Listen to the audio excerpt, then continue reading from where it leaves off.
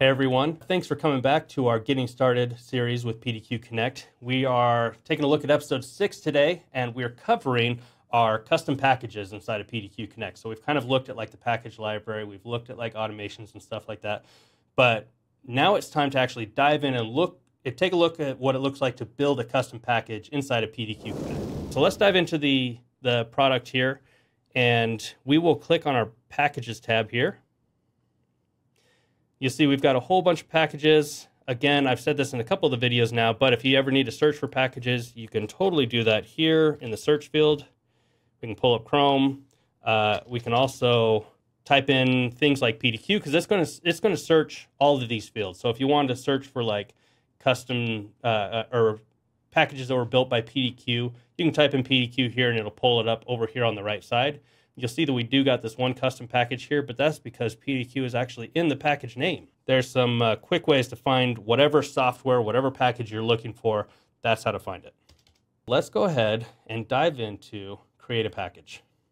So this first screen, this is going to be your package name, your version, your description, also your timeout settings. It's really like your documentation for the package, so all your coworkers know what the package does. And we're all really good at documenting things, right?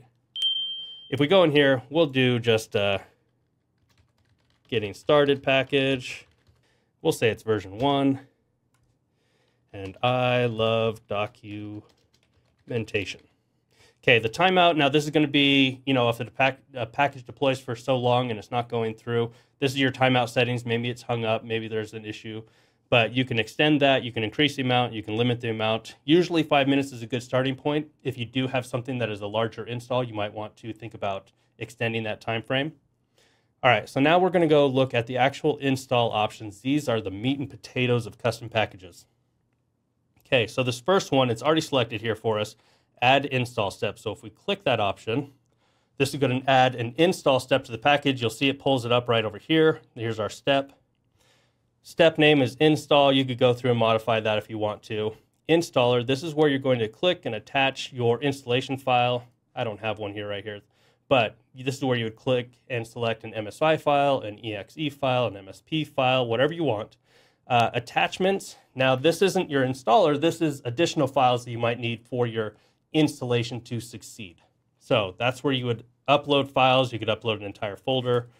Any additional files that you need for that installation. Parameters, now this one's really important, especially if you're working with like an EXE file. An EXE file, you're going to need some kind of parameter, silent parameter, so that the installation occurs silently without prompting the user or erroring out. So this is where you're going to want to put your silence, your /qs, your /qns, /very silent, whatever the parameter is for your EXE file, that's where you're going to want to put it. If you have an MSI file, as soon as you attach that MSI file, it's just going to populate the parameters field with all the necessary information because MSI files are standardized. And so you don't even have to worry about it. You select the MSI file, it goes ahead and fills in all the parameters you need. Okay. It'll show you an example of the command line code that's actually going to install the actual package for you.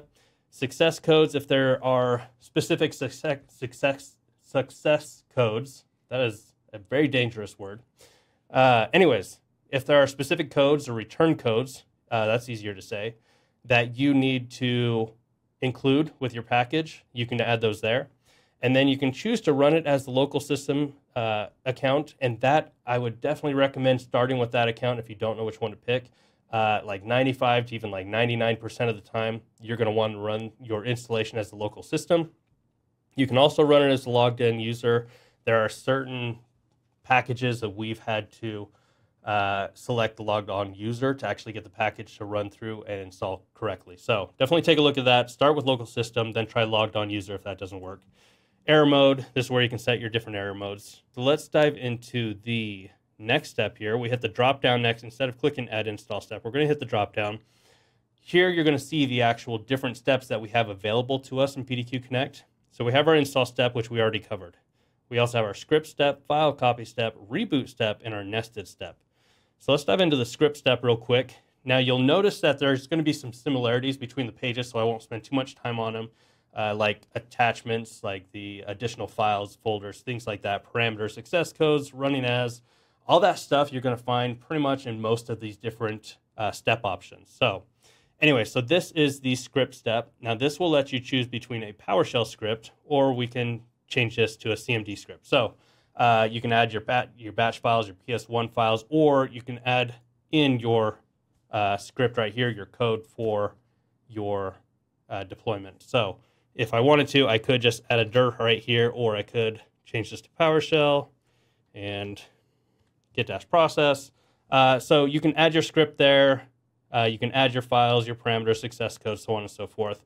And then you would save that. You can deploy that out. And it's also important to point out that you can see on here on the left side that now I've got a second step. So again, this isn't like, hey, you just pick your one installation step for the package. You can have multiple steps for these packages. So as I'm going through, I'm just going to add one after the next. So that's our script step. Next, let's take a look at the file copy step. This is basically just it's pretty easy to understand. This is a simple file copy. This is great for if you need like files on a target device before you run an installation or something like that. Or if you just want to copy files in general, you can do that here. You can upload your files, you can upload your folder, and then you can set your target folder here for the destination. Next, we have that's going to yell at me because I didn't add a target folder. Next, we have our reboot step. This one is pretty simple. You need to reboot someone's computer, shoot a reboot step out to them. So this one, the nice thing is you can come in here, you can be nice and you can delay this. Maybe you want to add like 30-second delay to it. So if they're working on some important files or something, they could have a chance to save them. Or you could be mean and add like a 5-second one and watch them panic. The message, hey, I'm shutting down your PC.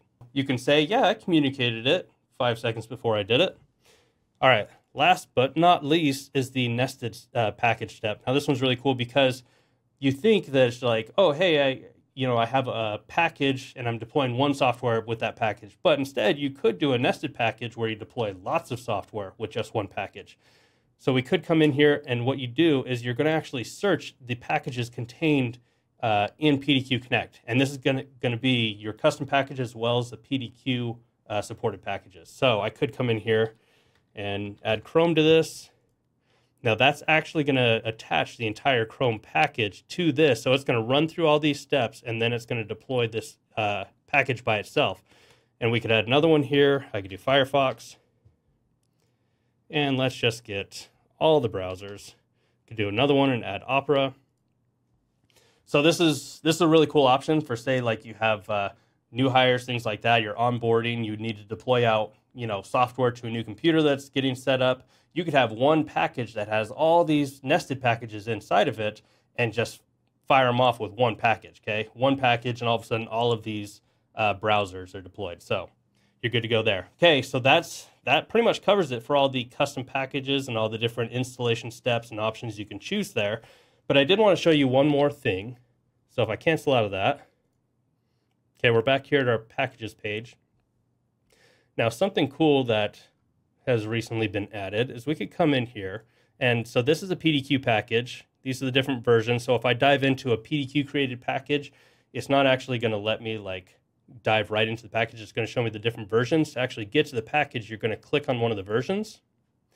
And here you can see all the different steps included with this one package. But you'll notice if I come in here and I try to mess with anything, I can't even click on that. If I can't delete anything there. If I go to this command right here, I can select it. I can't delete it. I can't do anything to it. So this package, because it's created and maintained by PDQ, it's locked down. But what you can do is you can come up here to these three dots and hit duplicate package. So when you duplicate a package, you'll see it says 7-zip, 3 created. That's probably because I've practiced this before.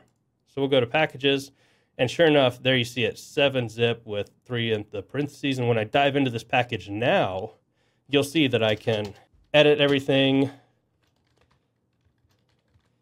make it 7-zip Brock style, the version number, all this stuff is now editable because now it's a custom package. And in fact, if we go out, we'll cancel those changes, you'll see that the source no longer says PDQ, it says custom. The other cool thing is that if I went into one of our already created custom packages like Coda here, it's just got one install step to it, pretty simple. But if I come in here, I have the same duplicate package option.